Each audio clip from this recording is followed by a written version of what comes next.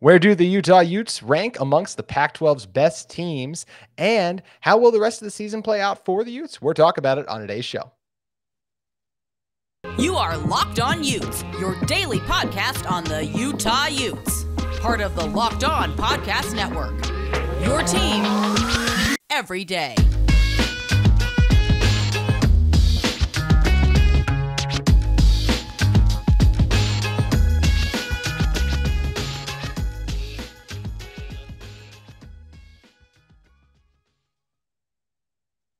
Hello, everyone, and thank you for making Locked On Utes your first listen every single day. Appreciate all of you who have liked and subscribed to us on YouTube, as well as give us a rating and review on Apple Podcast. Appreciate all of you for listening in to today's show, which is brought to you by Underdog. Sign up on UnderdogFantasy.com with the promo code Locked On. That's Locked On, all caps, and get your first deposit doubled up to $100. So head over to Underdog today to get in on some of those fun lines. Hello, everyone. My name is JT Wistrcill, former intern inside the University of Utah Athletic Department. On today's show, we're going to be diving into where do the Utah Utes rank amongst the Pac-12's best teams? And in order to do that, I brought on friend of the show, Sammy Morra. Sammy, appreciate you for joining us on today's show. And this Utah team it's been a really interesting season, right? You have the two losses on the season, one of them to a Pac-12 opponent in UCLA, but you get the monumental win against USC. So all that leads to, where does Utah rank amongst the best teams in the Pac-12? For me, if we're going right now, some people aren't going to like this, so I will have UCLA as the top team. Second, I do have USC still. They're still ranked higher in the rankings, and the reason I'm still going to stick with USC is the next time this Utah team would see them, I would be on a neutral field, and I feel like the Trojans, you have to give them a little bit of an edge in that, especially coming off a heartbreaking loss to this Utah team.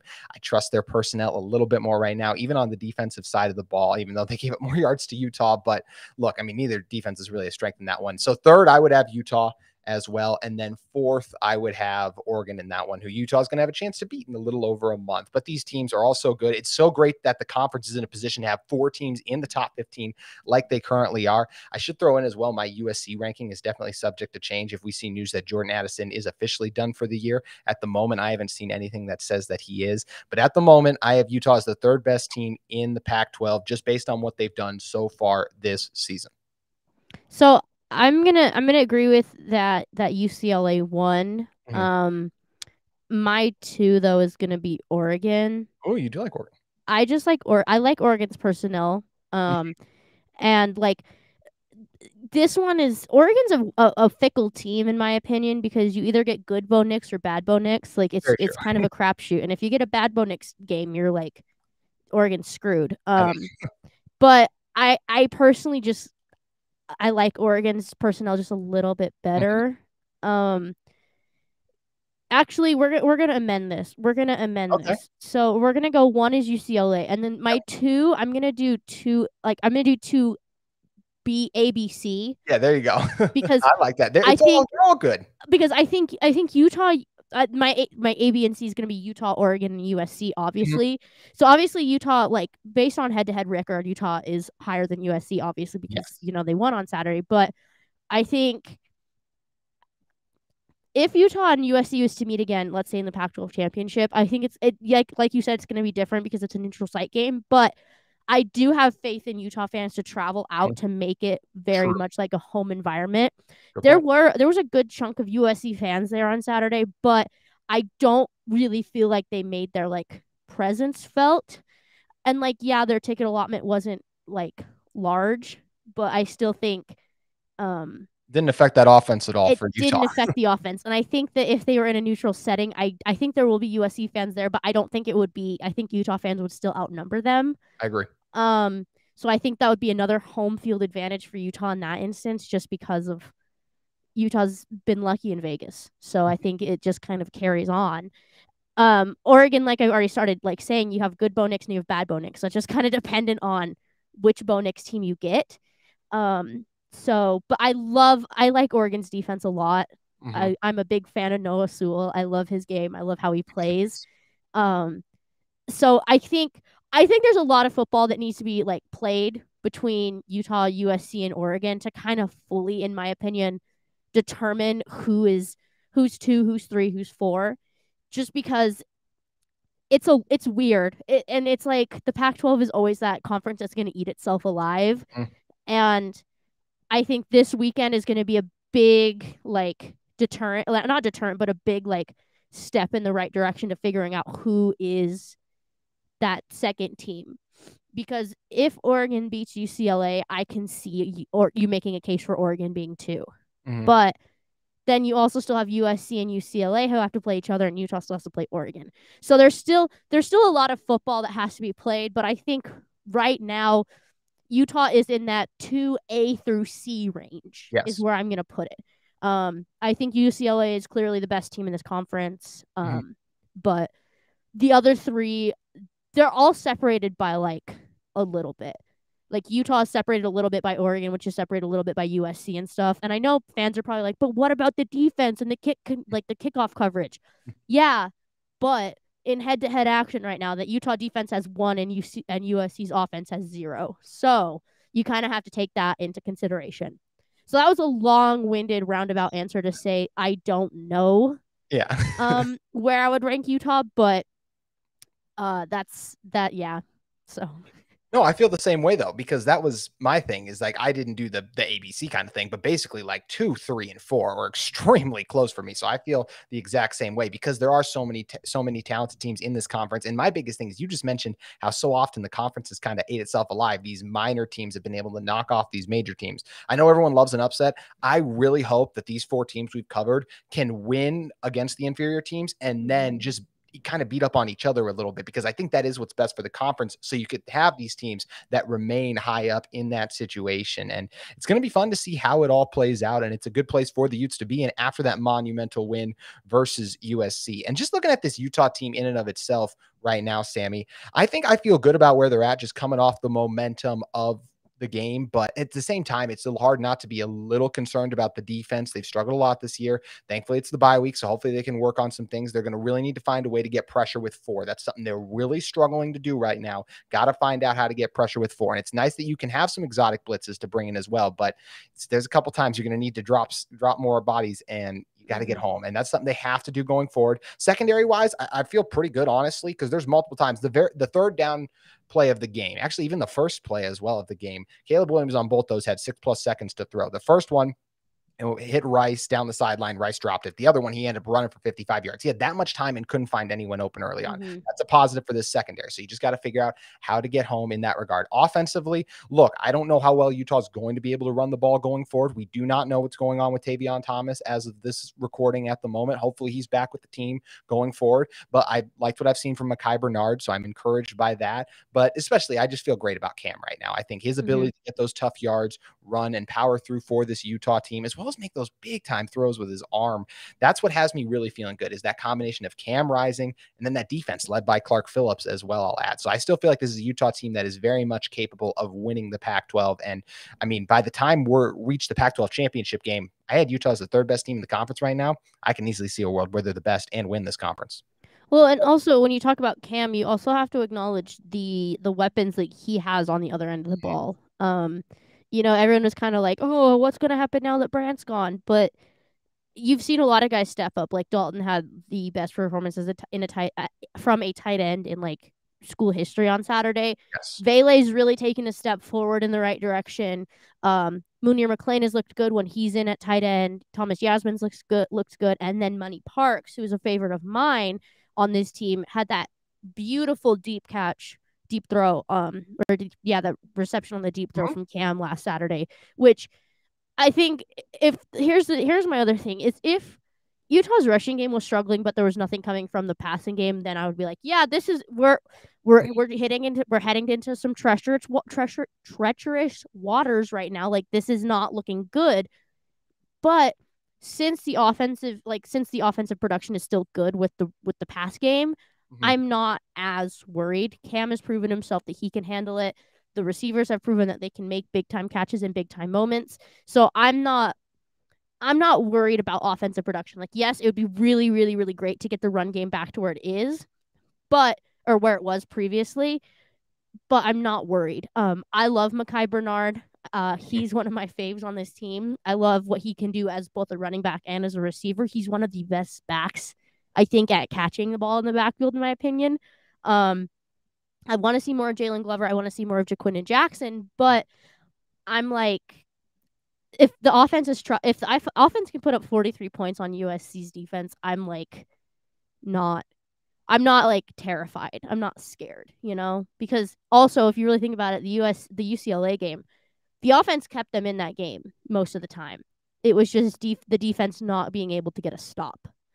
And so I think the offense that we saw versus USC is a vastly different offense than we saw against Florida in week 1. And I think this team is still evolving. And so I think there's still room for them to become that number 2 team in the Pac-12. Yeah, 100%. They're in a good spot. That's what's nice about a bye week as well. Just shore up a couple of those things and be able to move forward. Utah sitting at 5-2, but how will they fare in their remaining games? We're going to talk about that in just a second. But first, I want to talk to you guys about Underdog Fantasy. Underdog Fantasy, guys, has you guys ready to go. Go to the website at Underdog Fantasy and create your team and lineup of players. And you can just pick if you think they'll go higher or lower than a certain stat total. So obviously the Utes not in action this week, but there are tons of great college football games still going on. So make sure you head over to Underdog and look at that. It's easy to play and available in over 30 states. Just pick between 2 and 5 players across any team, not just the Utes, and decide if they will finish higher or lower. So if you think Bo Nix is in for a good game, you can go with Bo Nix. If you think Jordan Addison is going to have a huge game for the Trojans, hopefully he's able to, USC is actually also on a bye. So if you think that someone from Alabama is in for a great game, then you go with them as well. So you can mix and match your lineup, put them together. It's one of the easiest fantasy games to play. You just go over there. You can win cold hard cash in a single game. Just go higher or lower in your total. And make sure you guys head over to and use the Locked On promo. That's Locked On, one word, and Underdog will double your first deposit up to $100. Deposit $100, get a free $100. Go to UnderdogFantasy.com or find Underdog Fantasy app in the App Store, Google Play Store, and as well as just head over to Underdog and get in on that promo code Locked On, all caps. Get in on college football pick'em action today. So head over to Underdog and cash in on those. So looking at Utah's remaining schedule, got the nice bye week, but it's kind of a weird bye week because you come back from your bye and you have a Thursday game, quick turnaround versus Washington State. And let's start there, taking on Cam Ward and this Washington State team. The Cougars have been fun this year. I mean, they had one of the best wins in the early portion of the Pac-12 season, going up to Wisconsin and beating the Badgers. And look, the Badgers aren't as good as a lot of people thought they were going to be, but that's still a ranked win against a top 20 opponent. This Washington team was able to go and get. They nearly beat Oregon 44-41 as well. Look, lost to USC, but we're in that game early until the Trojans kind of pulled away late. Struggled at Oregon State, but we know how good Oregon State is at home. Utah learned that the hard way last year. So I think this is going to be a good challenge for the Utes. If this game was not off a bye week, so let's say Utah played on Saturday and had to come back from Thursday, I would be extremely nervous for this one because it's so hard to come down from such a high and reset. But when you have this much time, I expect this Utah group to be reset, be refocused, be ready, shore up on a couple of those things as well, put a couple of new things on the field that might have, while the Cougars are preparing for things, they're going to be like, whoa, we didn't see this from Utah on film. And I think all that is going to allow the Utes to get a win coming off their bye. I still am a little like this game is. I'm nervous too. I am. I'm nervous about it because it has all of the makings of a trap game for me. Sure. Utah's coming off a very high emotional win, like you said, against USC, and I think Washington State's one of those teams that is like middle of the pack. Like they could cause some disruption and like for those 4 teams that we talked about previously, like they almost did with USC until USC kind of put the pedal to the metal and pulled away. And Oregon, yeah, and nearly beat Oregon. So like Washington State has what it takes to be an upsetter is what I want to call them, like someone who is in the conference that can pull some things. Am I as worried for this game as I would have been maybe a couple weeks ago with like actually let me take that back. Am I as nervous for this game this year as I was last year with the secondary situation? No, because Washington State, they're a pass heavy team. Cam Ward has had his moments where he's really good, but on the other side, he's thrown 8 interceptions this season, which is something that's like kind of like a look at this. Like he's still making he's making those mistakes that you kind of wish he wouldn't be making. Like he's trying to force balls and stuff. So they're not as big of a rush team as they have been in years past. They had a couple of good running backs in the last couple of years. They're not that way, but they're still a very pass-heavy team. And so I think this defense is going to be prepared for it. It's going to be interesting to see if they can get a rush going on, which is something we've also talked about. But I can't remember who asked who it was yesterday at media availability or on Monday, like the situation of playing in Pullman, but like Pullman is a college town, with that is all they can have. All they do is watch football at times. So it's going to be interesting to see how they deal with that loud environment because honestly, outside of the swamp, Utah hasn't had that experience this year. Like UCLA, there was nobody there. Arizona State, there was nobody there. So I think it's going to be interesting to see how this team reacts to the noise and the situation. The fact Utah is favored in this game still is something good to like keep in mind because like people are like, well, they won close, but it's like wins count as wins. So I think Utah comes out of this one with the win, but I think it's gonna be a close one. It's gonna be the squeaky close win that like Utah fans are kind of like, oh, like, ooh, I didn't like that. So yeah, let's hope that's not the case coming off a bye, but with the way a lot of these wins have looked that year can very well be the case. So it's going to be interesting to see how it pans out there. So going that, I'm going to group the next two in together, Sammy. So from there, Utah takes on Arizona and Stanford. And while both these programs, I think Arizona more so trending in the right direction, just in general, I'll say got some nice recruits in there, done some nice things. Stanford, not as much, although they are coming off a nice win against Notre Dame. I feel like Utah's going to take care of business in both these games. And I feel like they win by at least touchdown in each of these games as well. Actually, not even just touchdown. I'll go by 10 points plus. I just feel like Utah is a superior team in both these actions. I expect this to be a nice confidence booster for the defense, especially. I can see Clark Phillips getting another pick six, which would be incredible. Or even a guy like Cole Bishop. I'd love to see him run one back in one of these games. And I think we'll see the offense kind of continue the productive track they've been on this season. Both these teams can do some nice things, but I feel like this Utah team coming off their bye is going to have that momentum after a win versus Washington State. And I think they beat both Arizona and Stanford at home. So Arizona is the team that I'm more interested in watching than Stanford at this point. Jacob Cowing is one of the most fun wide receivers to watch currently in the conference. I think he's gonna try and have something to say about having like an upset at home for Utah. Like upsetting Utah at home.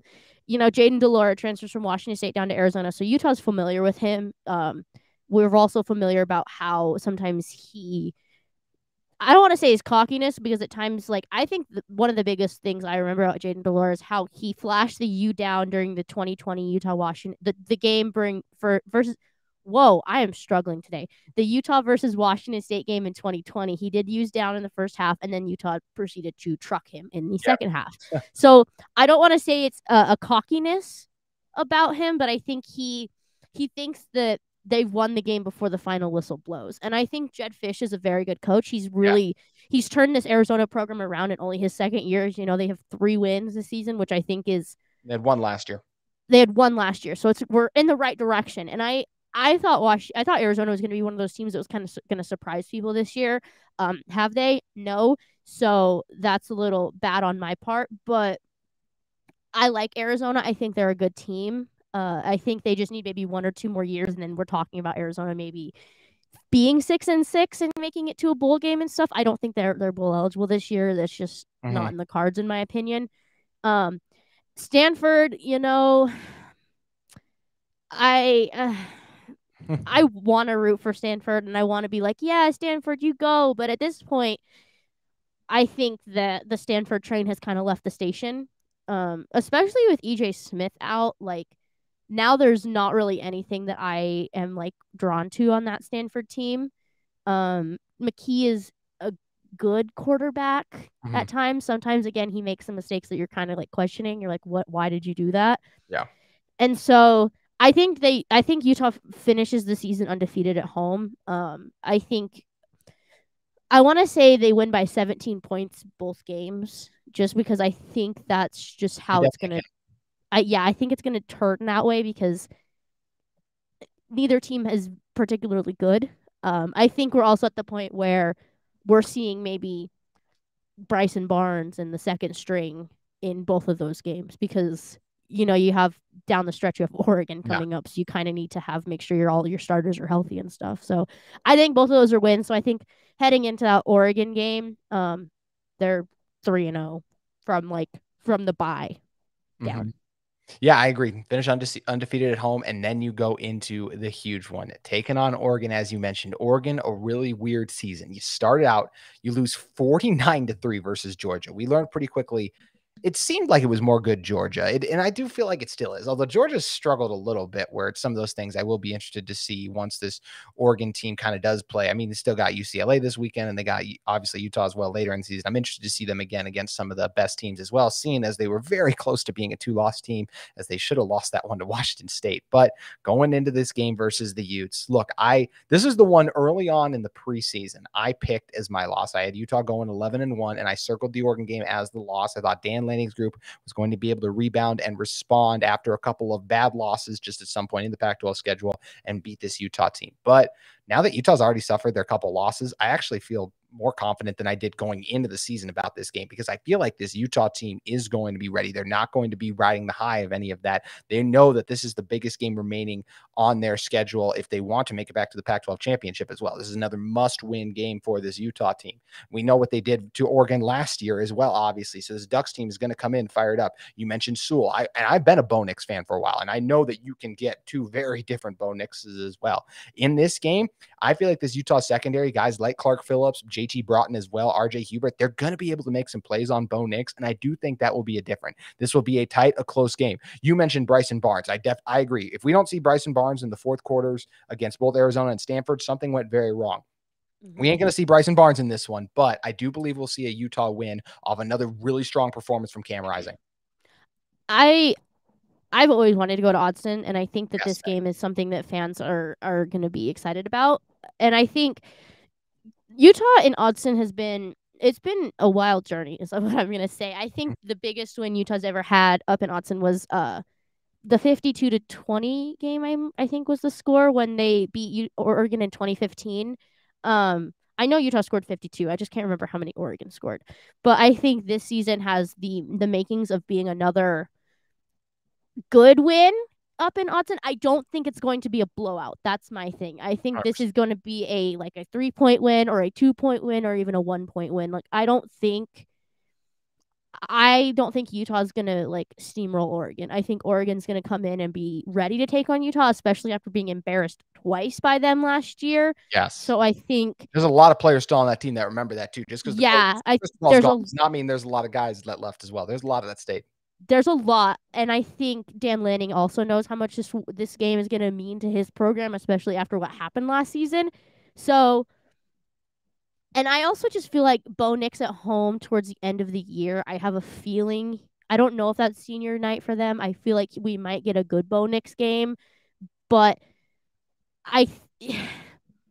I want to say it's going to be like a 42-43, kind of like the USC game with Utah winning again. I just feel it in my soul, just because defensively, I think Oregon has what it takes to beat this Utah offense, but I think this Utah offense knows what the Oregon defense is going to throw at them because of last year. But on the other side, the Utah defense, scares me in this game, especially on the defensive line, just because Oregon is one of the more balanced teams in this conference.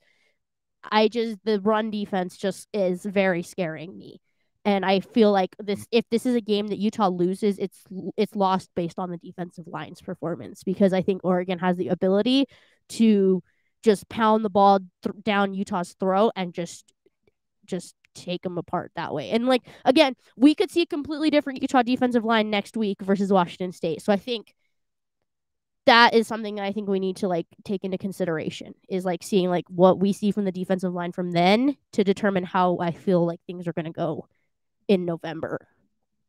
Yeah, I totally agree. Especially like you talked about, just this game in the trenches. Oregon is so good in the trenches, and that offensive line is one of the best in the conference. So it's going to be exciting to see how it plays out. And that means we have one game left. We both picked Utah to win.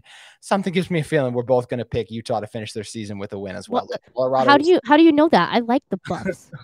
I was happy they won on Saturday. I was happy they won too. I was happy. Our beloved Buffs, you know, good for them. But honestly, yeah, if Utah doesn't win this game, there's something seriously wrong. Colorado is not good at all. And I think I stepped all over you on this one. I am so sorry, my dude. I was just going to say this. Day bad. They're bad. They are bad. They have so many guys that have announced their intention to transfer so far that I'm like, who's left?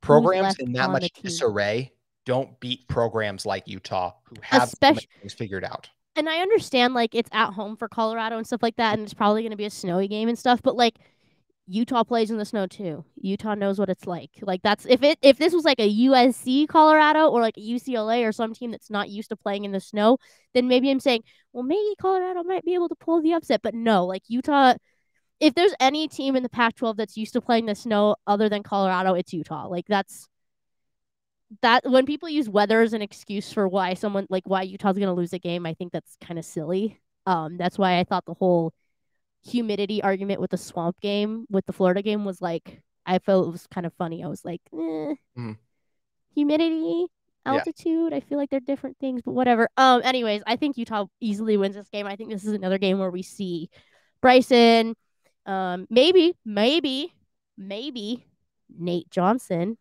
Ooh. He's still got that redshirt season. Still has a chance to play in some games. If we could see Nate Johnson in at least one game this season, I would be a very happy camper. Just because I'm a big Nate Johnson fan. I love his game and stuff. So, yeah. There's not really much to say about Colorado, so I apologize for steamrolling you on this one. I was literally just going to end it with day bad, and that was it. Going to move on from there. So either way, Utah finishes the season undefeated in terms of after their bye. We both have them doing that, which means we're going to keep the predictions going because that means they're in the Pac-12 championship game. So for me in the Pac-12 championship game, I would have Utah facing off against, I do think it's going to be UCLA. I think UCLA is going to be able to reach this, and I think Utah gets the revenge. Look, I'm obviously biased. I got a bunch of stuff hanging in this house right now that literally is for Utah, but I do think this Utah team is going to come back in. I think they're definitely going to have, we talked about them having home field advantage against USC. They will definitely have one against UCLA down in Vegas. And I think this Utah team is going to come out ready, hungry, and ready to go. I think we're going to see Cam have another fantastic performance. I think we'll see the defense rise up to the challenge after what happened last time around and force DTR into a couple turnovers that I do think is going to allow Utah to repeat as Pac-12 champions and make it back to that Rose Bowl. Here's my thing with this, because I have Utah UCLA if you get to this point too. If you get into the position where, let's say UCLA runs a table and beats Oregon on Saturday, beats USC, and they are undefeated. So then you get into the Pac-12 championship where it's Utah UCLA, okay? And let's say UCLA is like one step to getting to the playoffs. I think, like, if Utah was to lose that game, I think you have Utah and USC are both like with 2 losses, and let's say Oregon loses to Utah and UCLA, so you have 2 losses there. So every team except for UCLA has 2 losses in conference. Who's to say that the Pac-12 or the Rose Bowl won't jump Utah and take USC to go to the Rose Bowl if Utah loses? Because if Utah loses the Pac-12 championship and UCLA wins, UCLA is probably going to the playoff. And then you have Utah, you have 3-loss Utah, but you have 2-loss Oregon, and you have 2-loss USC. What's to say that the Rose Bowl won't jump over Utah and take USC or Oregon to go to the Rose Bowl instead of Utah, even though Utah lost and technically should go to the Rose Bowl because they lost to the Pac-12 champion.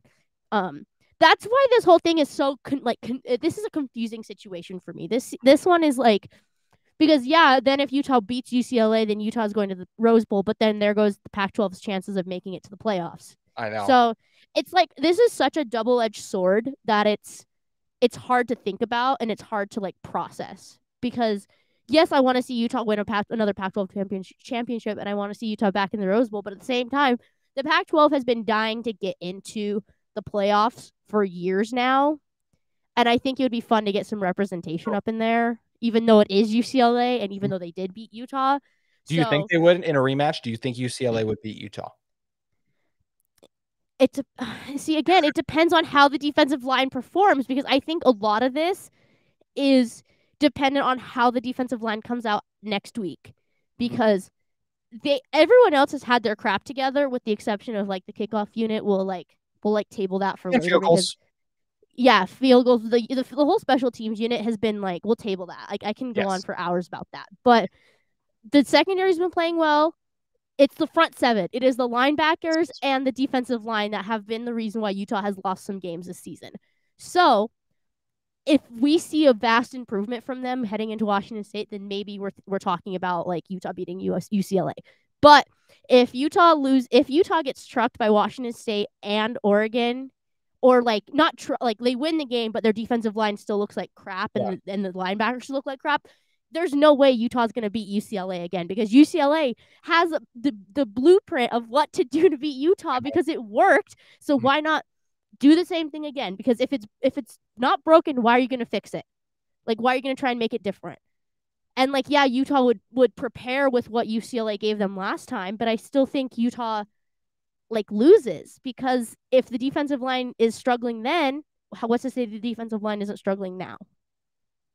I know that was like a long tangent, and I'm sorry. I'm sorry to everyone who's listening, because they're like, yes, we know the defensive line and the linebackers are struggling. That's true. But it's that, I think, I'm not saying the entire season is dependent on those two position groups, but I think in a lot of ways feels like it.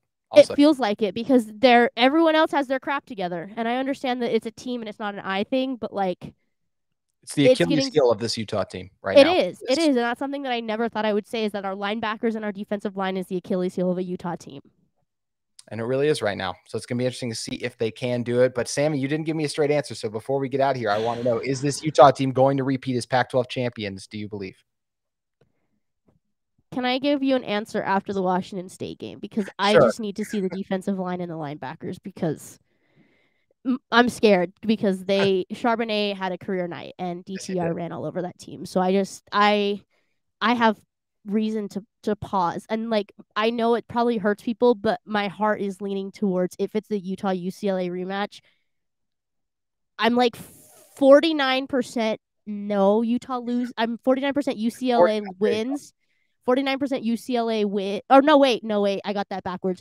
49% Utah wins and like 51% UCLA wins, but that could change at any given moment. So I like how you said your heart, not your head, by the way, because I feel like your heart would be with Utah. So I feel like your head would be where you would.